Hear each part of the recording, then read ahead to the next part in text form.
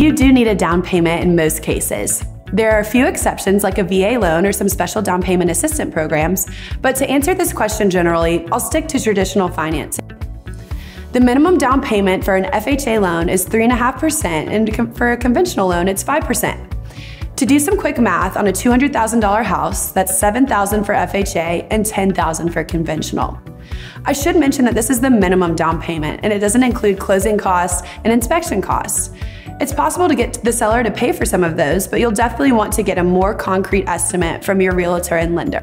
On the other end of the down payment spectrum, you can put down as much as you want. On a personal house, once you put down 20%, you get the absolute best cost and rates. So a lot of buyers shoot for this number.